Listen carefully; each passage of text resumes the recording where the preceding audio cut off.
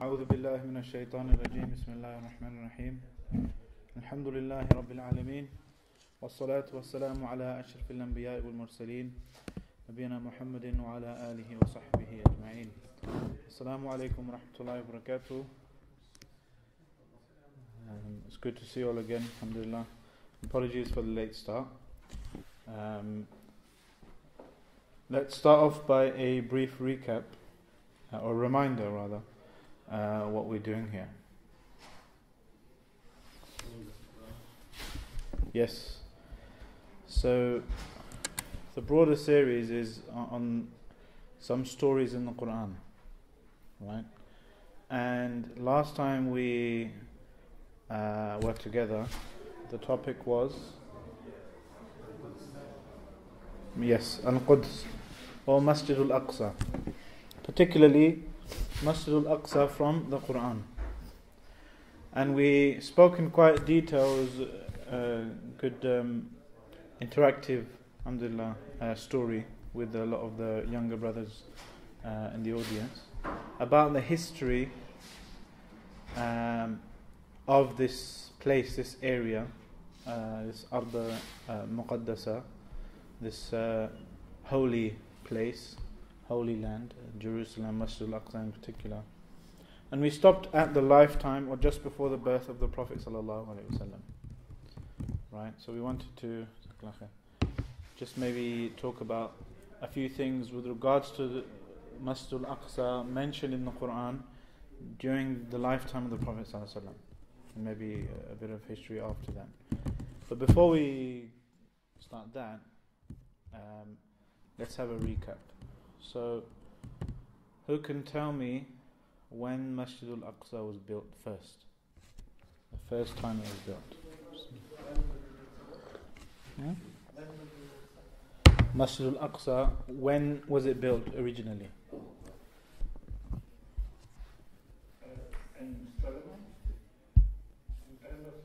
Time of Sulaiman alayhi salam. Anyone else? 50 years after Adam alayhi salam, 50 years after Masjid al-Haram. Yes, so as we mentioned last time, Abu Dharr radiallahu anh, he asked the Prophet sallallahu alayhi wasallam once. He said, what was the first house built for the worship of Allah on earth for people? What was the first house, a masjid built? And he said, sallallahu alaihi wasallam, al-Masjid al-Haram. Then Abu Dharr asked, what was the second? What was after that? Then the Prophet sallallahu alaihi wasallam said, al-Masjid al-Aqsa. What was the time between them? 40 years. 40 years. So the scholar said, Masjid al-Aqsa was originally built by either Adam alayhi salam or his son. Okay. Then fast forward a few hundred or a few thousand years, Allah knows what happened to it. Who rebuilt it on the foundations left by Adam alayhi salam? Ibrahim alayhi salam. Right? And Ibrahim alayhi salam established how many sanctuaries, or re-established how many sanctuaries, how many holy places on earth?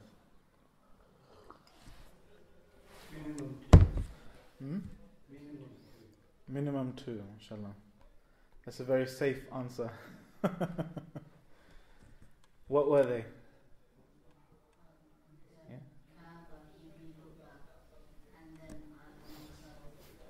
Excellent, mashallah. We all know the story of Ibrahim alayhi salam leaving his wife Hajar and son Ismail alayhi salam as a baby in Mecca. And that's where, the story of Hajj and we and Umrah, and we're about to see that in coming weeks, inshallah, replayed by millions of people from all across the world, going through the footsteps of this woman, rahimahullah alayhi salam.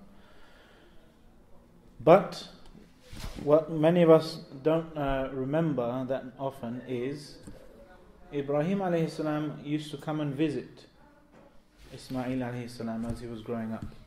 And on one of these visits, alaykum salam, he and Ismail alayhi salam rebuilt the Kaaba, right, and lay certain the foundations that we have until today.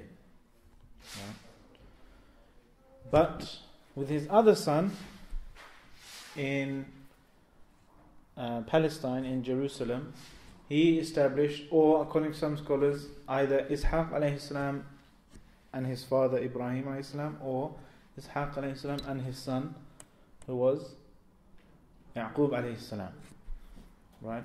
That family, that father and son and grandfather, they established, or at least one of them established, the foundations re-established the foundations of Masjid al-Aqsa. Then fast forward a few years, what happened? What was the next thing we discussed? They were living in this area which is now Palestine, right? In Jerusalem, they living there. Ibrahim alayhi salam and his son Ishaq alayhi salam, he's a prophet, he's guiding people, he's teaching people how to worship Allah. He has a son. What's his son's name? Yaqub alayhi salam. Yaqub alayhi salam has how many sons? 12, or at least 12. Right? And we then know the whole story of Yusuf alayhi salam. Right? Yusuf alayhi salam and his brothers, and the love for their father, and they're becoming jealous of the love for Yusuf alayhi salam, and that whole story. During that story, where did they all move? To Egypt. Right? Why? Because there was a famine. So, it was the qadr of Allah that the people would shift from that area into Egypt and live there for many generations. What was the other name of Yaqub alayhi salam? Israel. Right? That's where the name Israel comes from. And his progeny, his descendants were therefore called Banu Israel. Right? Now, for many, many generations, prophethood, or Banu Israel, was blessed with prophets, one after the other, after the other, after the other. When one would pass away, Allah would send another one. When he would pass away, Allah would send another one. And over the years, Bani Israel, between Yusuf alayhi salam and Musa alayhi salam, for Allah knows how many centuries, they became slaves. They became enslaved by the native Egyptian population, i.e. by Fir'aun. Right? Allah mentions all of the oppression and the subjugation and the torment they would suffer. Right? They would slaughter their children, leave their women alive, and so forth. And now, in this scenario, comes Musa alayhi salam. Musa alayhi salam, amongst his core missions is what? To liberate, to save Bani Israel, to free them. Banu Israel, this entire nation that has been enslaved by Pharaoh. And when he liberates them, where does he take them? Back to Jerusalem, back to Masjid al-Aqsa. So he is telling these people now that Allah has saved us. All we have to do now is go back into Masjid al-Aqsa, go back into the Holy Land, and you will all live happily ever after. But is that what they did? No. They refused.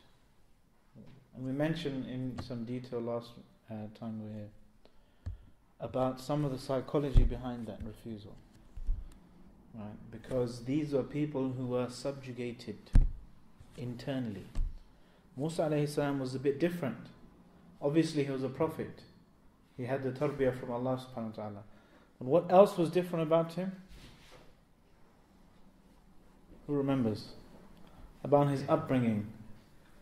He grew up rubbing shoulders with leaders, not with subjugated people. So his outlook, his thinking was not of a subjugated person. If somebody subjugates you internally, that's it, game over.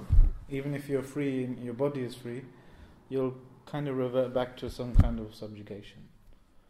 So they were saying, no, you and Allah go and fight. We're not going to go into that land. And because of this, Allah subhanahu wa ta'ala commanded them to wander the desert for 40 years. And during this time, those people who were subjugated, who had that subjugated mentality, who disobeyed Musa alayhi salam, passed away. And their children, the young people who grew up with a free mentality, with a liberated mentality, who weren't enslaved by Pharaoh, they now became of age, right?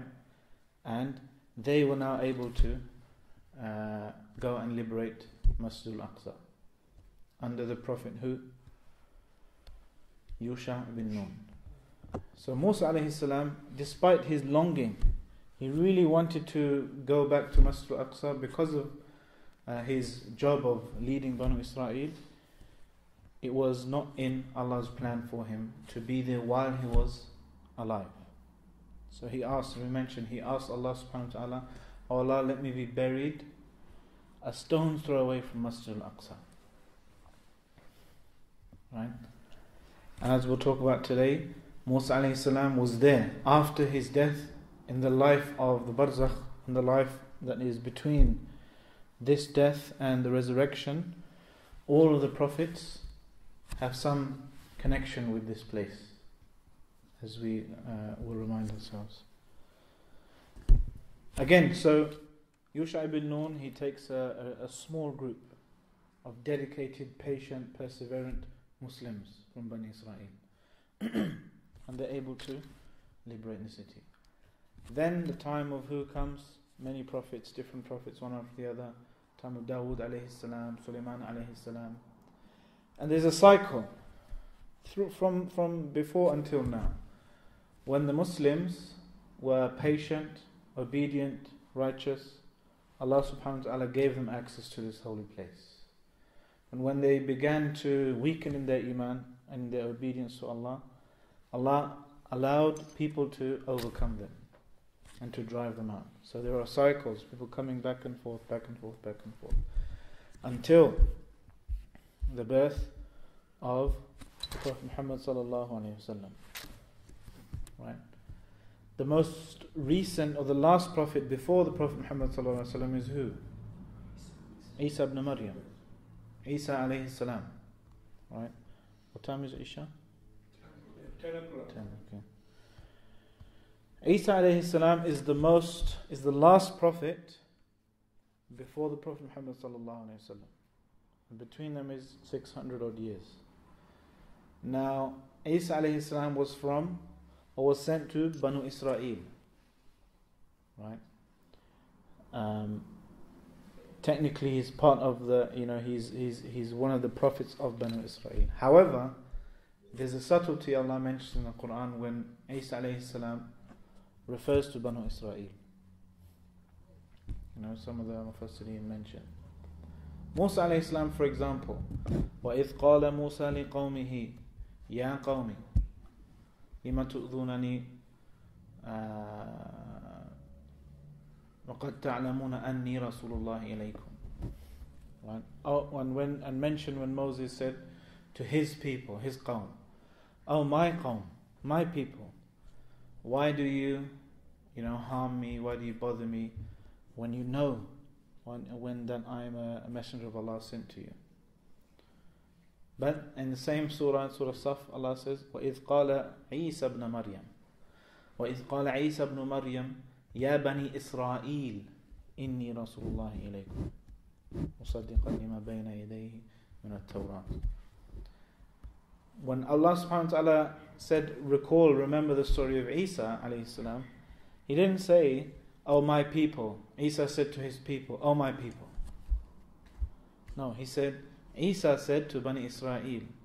I remember when Isa said, "Oh Bani Israel, indeed I am a messenger sent to you, confirming what's already with you from of the Torah."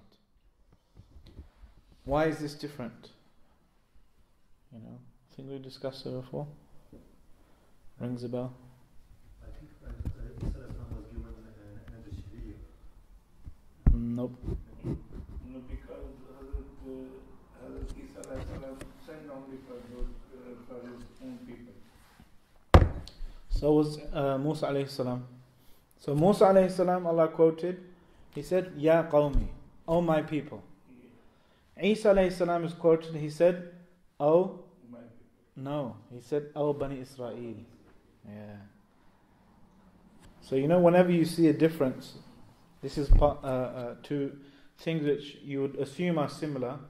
When you see them different, this is an avenue to make tadabbur of the Qur'an, to reflect and ponder on the Qur'an, to ask the question, why did Allah say this for this prophet and something else for another? And usually, if you reflect, you'll find a secret there. Right? You'll find some kind of benefit or wisdom. And the Mufassirin did this. They said, look, subhanallah, look at the subtlety. Musa alayhi salam said, my qawm. Isa alayhi salam said, O Bani Israel. What was the biggest difference between those two? Musa alayhi salam was part of them, from the disciple, the Jewish. Whereas Isa alayhi salam, we can't say that. He was ethnically Jewish as well. Yeah. But where does your lineage come from? Your father.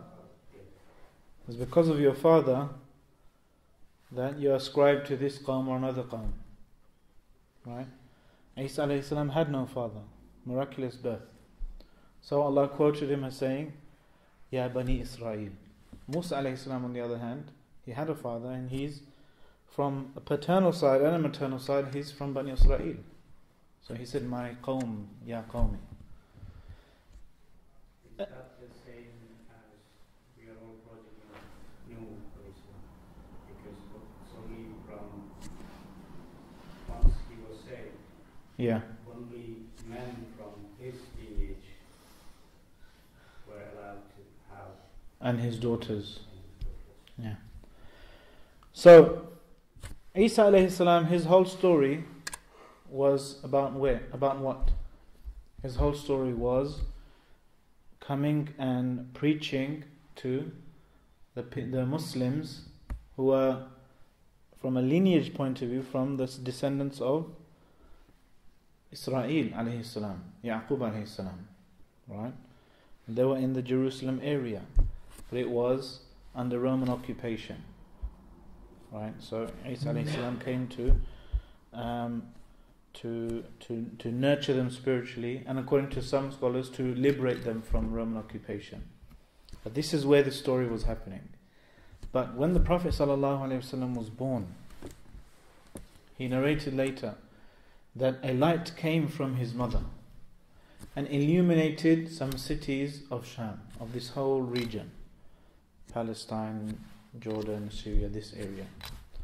Even though he's from the Arabian Peninsula, he said a light came and illuminated Busra, a town, a city, symbolizing that Islam will go there. Right? And once he saw, sallallahu alaihi wasallam, a dream underneath his pillow, he said the light of the Qur'an is reaching into Sham. Likewise, when he said, before the day of resurrection, count a number of things. My death, then the liberation of Al-Quds. Right? My death, and then the next thing was the liberation of Al-Quds. So this was, from the start, the Prophet ﷺ was framing this as this is the natural progression where Islam will spread. Right? Because the previous prophets were all Muslim anyway. But there is one thing which the Prophet ﷺ, which solidified the Prophet ﷺ's relationship with this place. And that is where Allah subhanahu wa ta'ala mentions, Subhanalladhi asra bi'abdihi laylan min al-Masjid al-Harami ila al-Masjid al-Aqsa alladhi barakna hawlah linuriyahu min ayatina innahu huwa as-sami'u al-basir. Subhanalladhi, the beginning of Surah Isra. Subhanallah, a statement of amazement, a statement of astonishment. You know, how great is Allah, how pure and perfect is Allah. The one who took his slave on a journey in the middle of the night from al-Masjid al-Haram to Masjid al-Aqsa. I don't know how many miles away. Right? All in one night. الَّذِي بَارَكْنَا حَوْلَهُ, the place that the surroundings of which we have made blessed. Why? لِنُورِيَهُ مِنْ آيَاتِنَا, so that we may show him some of our signs. What's this referring to? The Isra and Mi'raj. This happened towards the end of the Meccan phase of the Prophet ﷺ, before the Hijrah. More specifically, this happened right after the most difficult and the saddest time in the Prophet ﷺ's life. Aisha radiallahu anha once asked him, Ya Rasulullah, what was the most difficult day of yours in your whole life? Right. And he said, when the people drove me out of Ta'if. This incident happened at the end of what is known as Amul Huzn, the year of grief, the year of sadness, the year of sorrow. In 1 year, the Prophet ﷺ lost his beloved wife, Khadija radiallahu anha. In the same year, he lost his uncle, Abu Talib, who was his protection outside of the house. Khadija radiallahu anha was his protection, his soulmate, his comfort inside the home. And Abu Talib was his protection politically outside, and he was the reason why they weren't killing the Prophet ﷺ. They weren't trying to kill him like they tried to kill and they tortured and killed other companions, the ones without, the tribal backing. But Abu Talib was his protection in the society in Mecca. And when he died, he went looking for other tribes to make allegiances with, such as in Ta'if. And the people drove him out, pelting him with stones, until his blood was running down his legs and sticking to his sandals, sallallahu alaihi wasallam. In this time, when he was in the saddest part of the seerah, Allah subhanahu wa ta'ala took him up to the highest part of his life, the highest part of creation, higher than anyone else has gone, even angels. When the Prophet ﷺ went up on a tour through the skies, through the heavens, and he saw, and he was given this personal gift from Allah subhanahu wa ta'ala. None of us have seen this. Right? We just know what happened from the Prophet ﷺ narrating it. This was a special gift to his beloved Messenger sallallahu alaihi wasallam. Seeing all of this, splendor, all of the going through the skies, seeing Jannah, having a tour of paradise, having seeing some of the punishments of the people of the hellfire as well, reinvigorating the Prophet sallallahu alaihi wasallam's journey. But before that one happened, the Isra. Isra is a journey at night. The Prophet ﷺ said he was in Mecca, near the Masjid, in Masjid al-Haram, and Jibreel alayhi salam came and took him. He said Jibreel alayhi salam brought an animal, a beast that was smaller than a mule and larger than a donkey. And it's called Buraq, from lightning. So this is going to be a fast animal. I hate to be the one to break it to you, but it doesn't have wings. Some pictures people depict it with wings and all that. As far as I know, there's nothing reported about it having wings or anything. It's just a riding beast that is very, very fast. The Prophet ﷺ said, each of its strides is the length of the distance to the horizon that you can see. Right? I think you can see about 5 miles on a good day on a flat surface. Anyway, Jibreel alayhi salam brought it near, and it said, some narrations said that it had a saddle and a muzzle on it as well. So it was like a proper beast. Allah knows which dimension or whatever, which world it's from. But when the Prophet ﷺ drew near it and mounted on it, it began to get a bit anxious. You know, like any animal, any horse, when somebody new comes on. And Jibreel alayhi salam pulled its reins and said, have some haya, have some shame. Don't you know that no one has ever ridden you who is more beloved to Allah than this man who is riding you now? Right? Which shows it's an actual beast. This isn't some kind of dream that the Prophet ﷺ had. It was a physical journey. Right? How you can traverse large distances in a short space of time, this is for another day. Okay? If anyone's into physics here, we can talk about it later. But we know, we have iman that this is a real journey. Right? Narrated by over 20 different companions.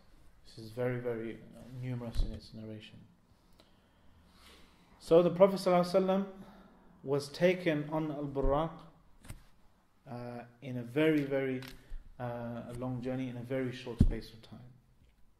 And when he reached Masjid al-Aqsa, during this time, obviously the area wasn't under Muslim control. It was under either Persian control, according to some, or Roman control, right? And neither of these two empires respected it any at all. It wasn't considered a holy place for them. In fact, when it was under Roman, by this time the Roman Empire had become Catholic. When it was under Roman Christian control, just to show their contempt for Jews and Jewish history, they had turned Masjid al-Aqsa, the area, the compound, where they believed, or the whole area where they believed Sulaiman alayhi salam's masjid to be, they had turned it into a rubbish dump. Right? And the Christians and Jews had an animosity with one another for many centuries. Okay. But during this time, when the Prophet ﷺ was brought, Allah subhanahu wa ta'ala, some scholars say that Allah subhanahu wa ta'ala almost rebuilt the entire edifice for the Prophet ﷺ. So he tied, Jibreel alayhi salam tied Buraq to a particular place.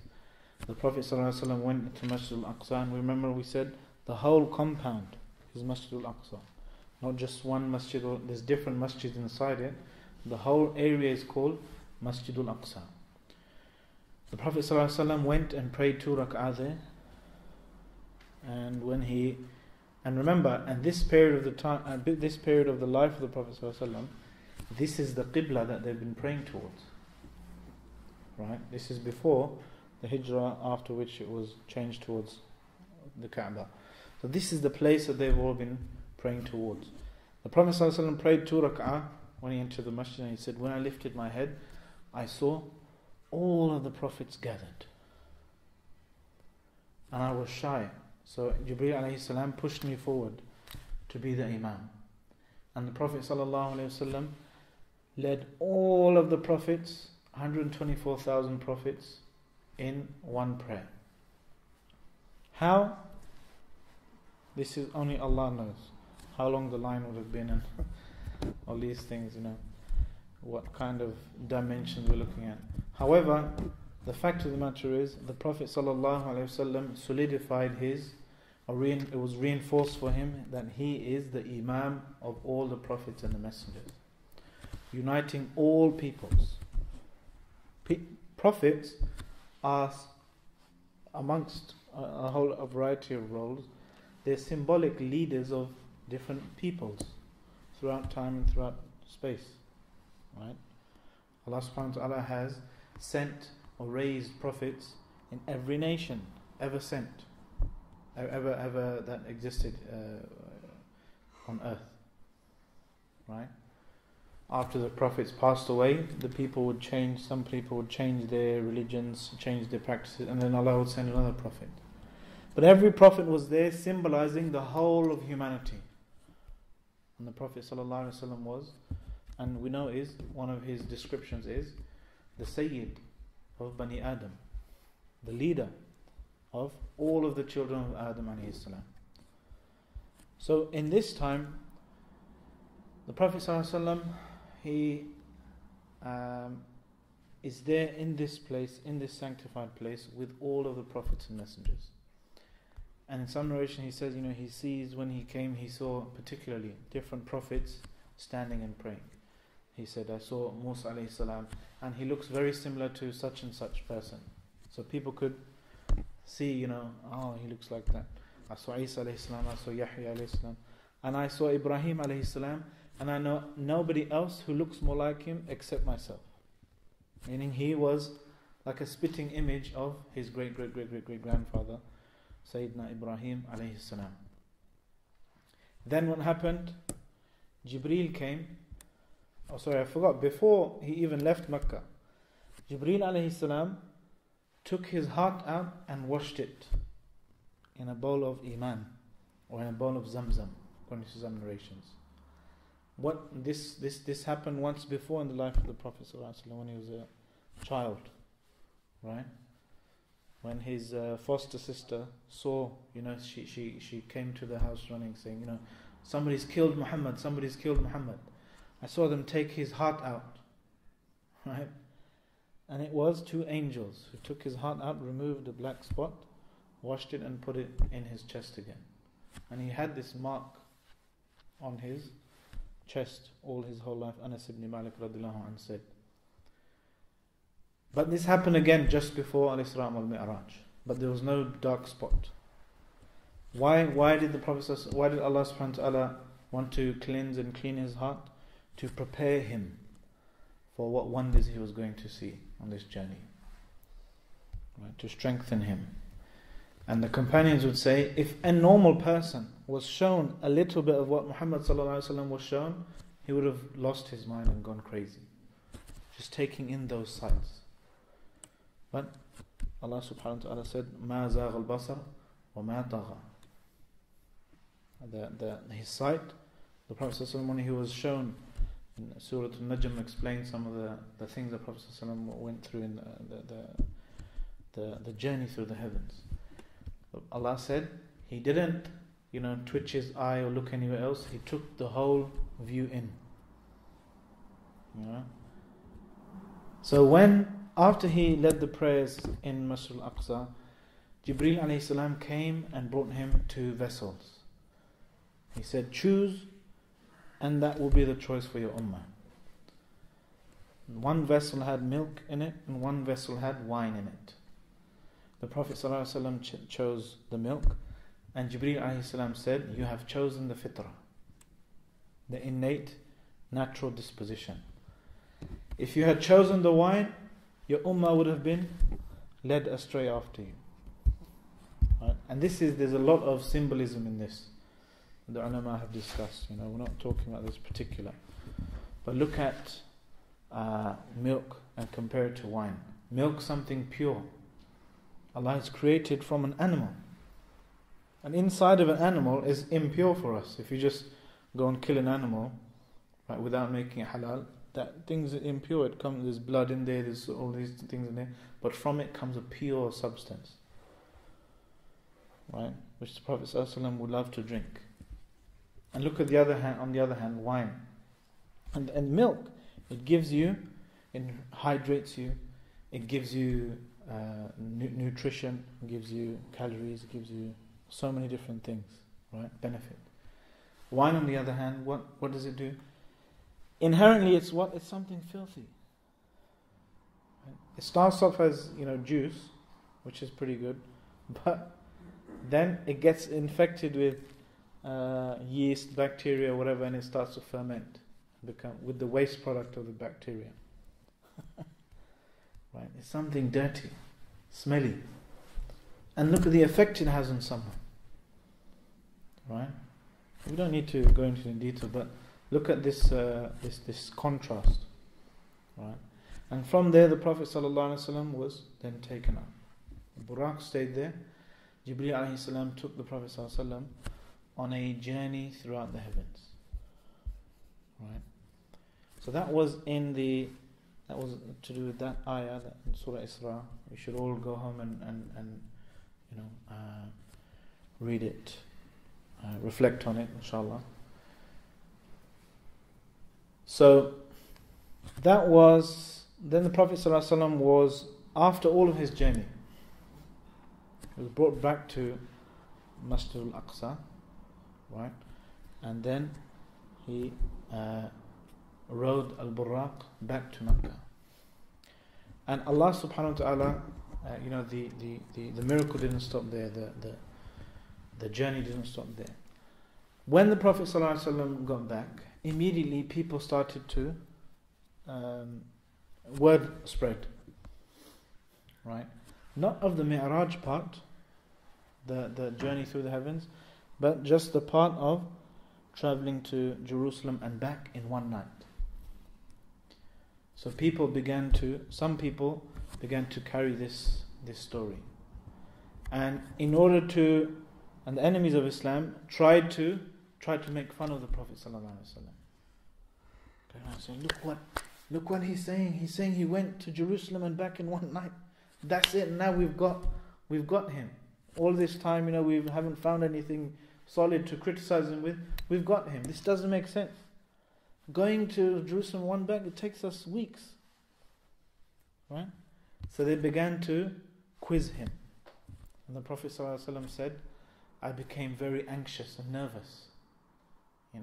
They're asking me so many questions." They said, "Tell me about this in Jerusalem. Tell me about that." People who've been there before, they said, "Okay, bring them forward. Ask him some questions to trip him up." And he said, sallallahu alaihi wasallam, "I was answering their questions, but I was getting worried and anxious. Like I've never been as worried before." And then, in the distance, Allah subhanahu wa ta'ala raised the whole city of Jerusalem for me. In front of my eyes, I could see the whole structure again. And he said, they wouldn't ask me a question except Allah would show me that part of Jerusalem. So, they would say, for example, what is, how many doors in this side of this place? And Allah will show this to the Prophet ﷺ. Should tell us, the shape of the windows in that building. Allah subhanahu wa ta'ala will show this to them. Until all of their questions were answered sufficiently and they were dumbfounded. So then they would say, okay, wait a second. If you came during this time and you came with this route, you would have seen 2 caravans on the way, or this many caravans on the way. Because we know, they left and they're on their way back. Prophet ﷺ said, yes, such and such caravan was in that place and such caravan was that place. And they said, if he's telling the truth, that means they should be here any minute. And lo and behold, they came just then. Right? Another story connected to this is the story of Abu Bakr as-Siddiq radiallahu anhu. This is one of the stories that the ulama reinforce his name, as-Siddiq. As-Siddiq is the pinnacle of Muslim, the best Muslim you can be, someone who excels in all areas. But linguistically, and there's a central feature of a Siddiq, of a Siddiqiyah, is to testify to truth, to be a believer in truth. Right? And the Prophet Abu Bakr as-Siddiq radiallahu anh, somebody came and knocked on his door. Somebody trying to trip him up, to try to make him be embarrassed of being a follower of the Prophet sallallahu alaihi wasallam. And listen to this, brothers, because it's very useful for us today. Oh, do you know what your Prophet says? Do you know what your religion says to do X, Y, Z? Kind of like this, kind of challenging. So he came to Abu Bakr Siddiq and said, do you know what your companion is saying? Do you know what Muhammad is saying? He's saying he went all the way to Jerusalem in one night and came back.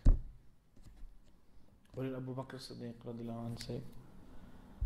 He said, and look at this statement, if he said it, then it's true. I'm not saying it's true or false. You could be lying. Right? If he said it, it is true. Why? And the reason he gave, right, the explanation he gave is something we need to ponder over a lot. He said, أُصَدِّقُهُ فِي مَا هُوَ أَعْجَبُ مِنْ ذَلِكَ. I believe him in something which is more amazing than this. Then he received revelation from the Lord above the heavens. Look at this logic. Right? It's not a blind, following of whoever and anyone and everyone. This is a man, Prophet ﷺ, he's known him his whole life. Right? He has, beyond a shadow of a doubt, he has good reasons, a warranted belief, to believe that this man is a messenger of Allah sallallahu alaihi wasallam. Amazing as it is built from very strong intellectual principles.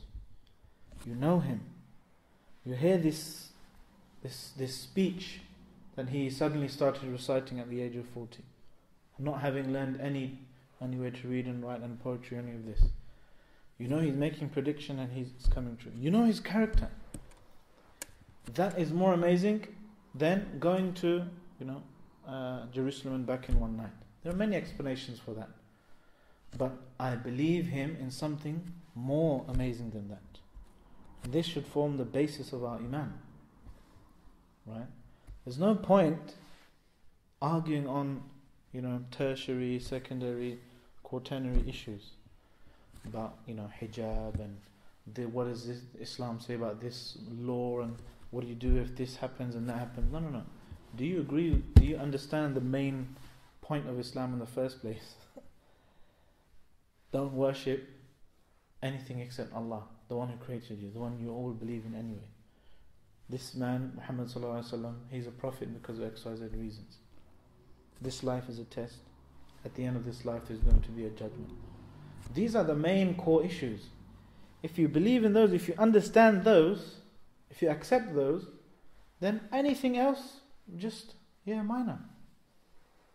How do you pray, your dress code or your penal code or this law or that law, it all comes under, it all just fits when you understand the main point, the main premise of Islam.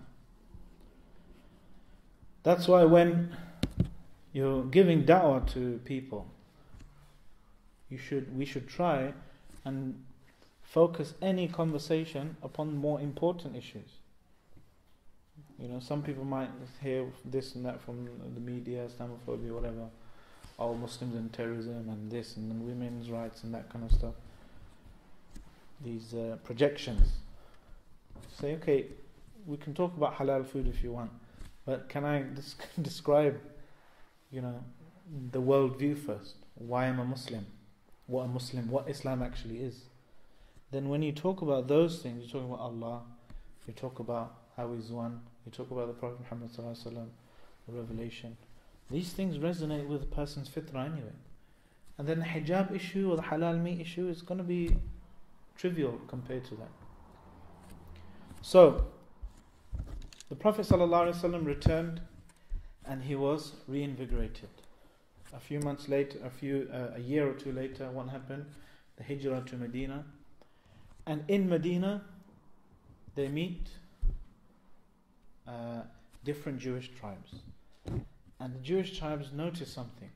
This man, this prophet, we know he's a prophet, he's fulfilling all of our predictions, except he's not from our tribes.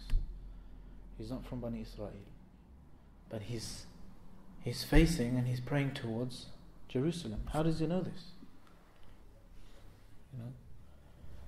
The connection to Masjid al-Aqsa remained very deep with all of the Muslims. The Prophet ﷺ, we mentioned a few of the hadith, right?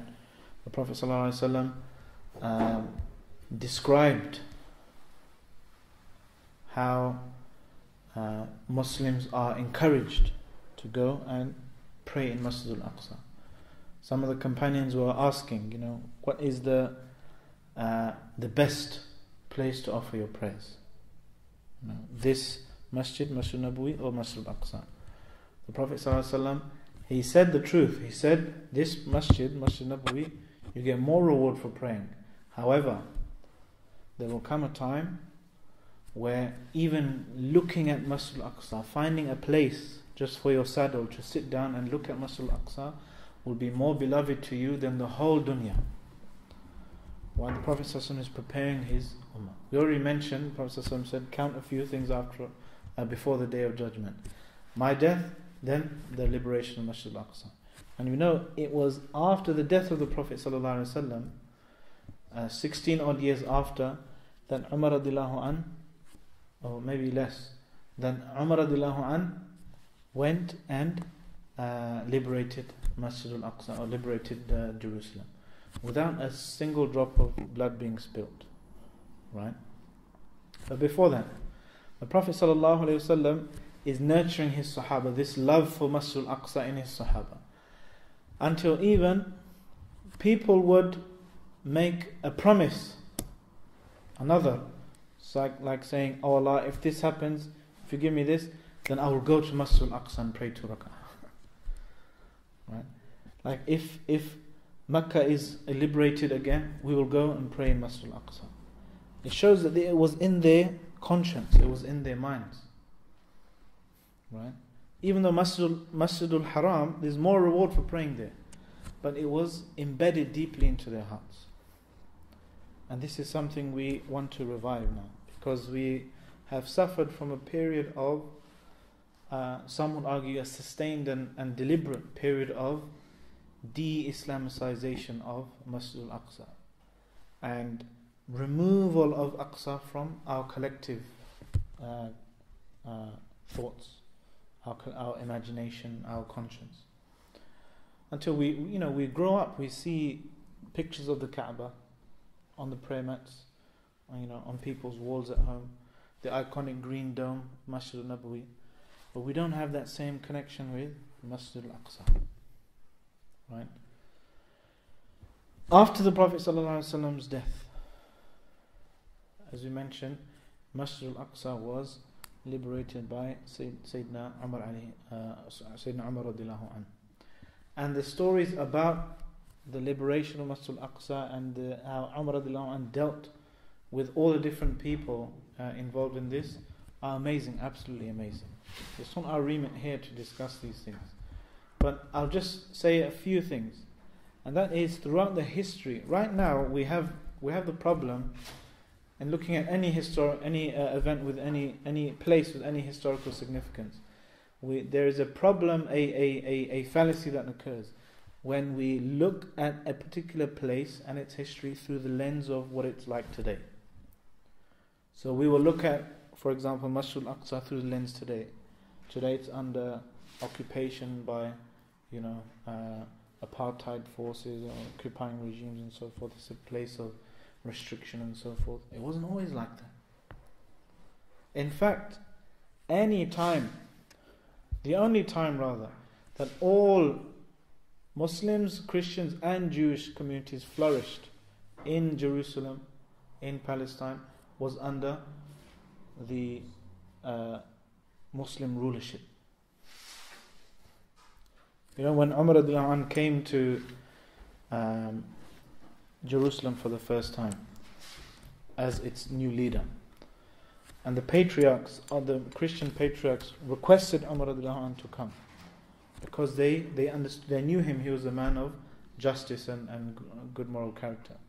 They gave him the keys to Jerusalem and they laid out a 2-mile long red carpet for him. And we have the famous story of him and Abu Ubaidah ibn al-Jarrah, saying, Ya Amir al-Mu'mineen, shouldn't you change your clothes, wear some nice clothes? That story. Anyway, we can't go into that. But the point is, the Christian communities there, they loved Umar ibn al-Khattab radiallahu anh. But he did one thing that they didn't like. He invited back the Jewish tribes the Jewish families that were expelled previously. And this has been a recurring theme Whenever it came under Muslim control again, the Jewish families would be invited back. Compare that to any other time. Crusades, Zionism, all these types of kind of nihilistic, almost apocalyptic movements to try and wipe the opposition out. No. In the time of Umar radiallahu anhu, in the time of Banu Umayyah, in the time of Salah ad-Din, in the time of even the Ottoman Empire, right? Jewish families were, and Christian and Eastern Orthodox Christians were protected as minorities there, and that's the only time they truly flourish in those areas. There's a very interesting book, and I'll finish with this. It's by I think Robert G. Hoyland, called Seeing Islam as Others Saw It. It chronicles, it's like an encyclopedia almost, of statements about Muslims and Islam from non-Muslims throughout history. There's a very interesting statement from a monk in the time of, just after I think Muawiyah radiallahu anhu, so in Banu Umayyah, the Umayyad dynasty. And the Christian monk, he's in I forgot which area, kind of Mesopotamia area, and he's saying, these Muslims, they're all right, because before they were under Roman occupation, which is far more brutal and interventionist. But he's saying the Muslims are all right. You pay your taxes, they leave you alone. You can do whatever you want. But I have one criticism of the Muslims, right? They don't persecute the Jews. His criticism of the Muslims of Banu Umayyah was, why are they not persecuting the Jews? Right? See how the projections change. See how stereotypes form and roles almost flip, right? But these people, especially in the early days, this early few centuries of Islam, they were following guidance from the Prophet ﷺ, and as a result, they established justice. There was relative harmony between different people and different minorities, and inshallah, one day, especially if there's young brothers with zeal and wisdom and integrity and honesty and patience and perseverance and unity, Allah subhanahu wa ta'ala will liberate these places once again. Wa sallallahu wa sallam wa barak ala nabiyyina Muhammadin wa ala alihi wa sahbihi ajma'in. I don't know when Salah? 5 minutes. 5 minutes. When's Adhan? 5 minutes. Okay, inshallah. Go ahead. I guess the talk was on al-Aqsa, right? Yeah. My question is, do you think during the time of Salah ad-Din and the time now, do you see a lot of similarities in terms of having loads of kingdoms not being unified? Because even then, you had the Abbas Caliphate and you had so many kingdoms. So do you see a lot of similarities between them and now? Yeah, there are definitely a lot of similarities and some differences, but we have to remember that Salahuddin, rahimahullah, he spent many years first writing letters to different Muslim kind of kingdoms and countries to try and get them to take the matter of al-Aqsa seriously, and it's a long process. And in fact, not just Salahuddin, but we've been talking about the previous nations, even from Banu Israel and different, what features led to their liberating Aqsa and then losing it, right? And these features seem to repeat themselves, subhanAllah. So, yeah, alhamdulillah. Okay, let's get ready for Salah. Jazakumullah khairan. Subhanakallahumma wa bihamdik. Ashhadu an la ilaha illa ant. Wa astaghfiruka wa atubu ilayk. Assalamu alaikum wa rahmatullah.